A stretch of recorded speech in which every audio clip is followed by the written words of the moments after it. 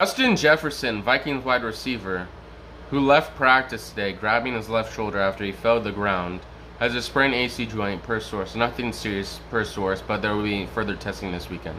Do you think there's nothing serious, or do you think they're saying that and waiting until more results come in? And I think that he might win Offensive Player of the Year this year. I feel like he'll be a good candidate, at least top 3 in my opinion. And I think he'll have a breakout season. And do you guys think that this is a serious injury or no? Be Bruce Wayne until you have to be Batman. You don't have to be Batman all the time. And most people are worried about the Saints and seeing if they're going to win their division.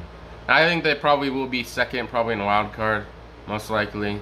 Because they're not beating Tampa. There's no way they're going to be number 1 in their division. But the Falcons and the Panthers are in their division as well. So I think the Saints will still be number 2 in this division just because the other teams don't have as good a team as the Saints does, and I don't really see the Falcons improving that much.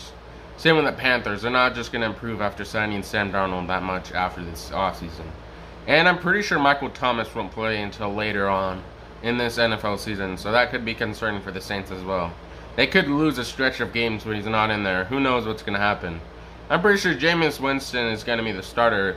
Do you guys believe that he'll be good, or do you think that he won't have to sign someone else?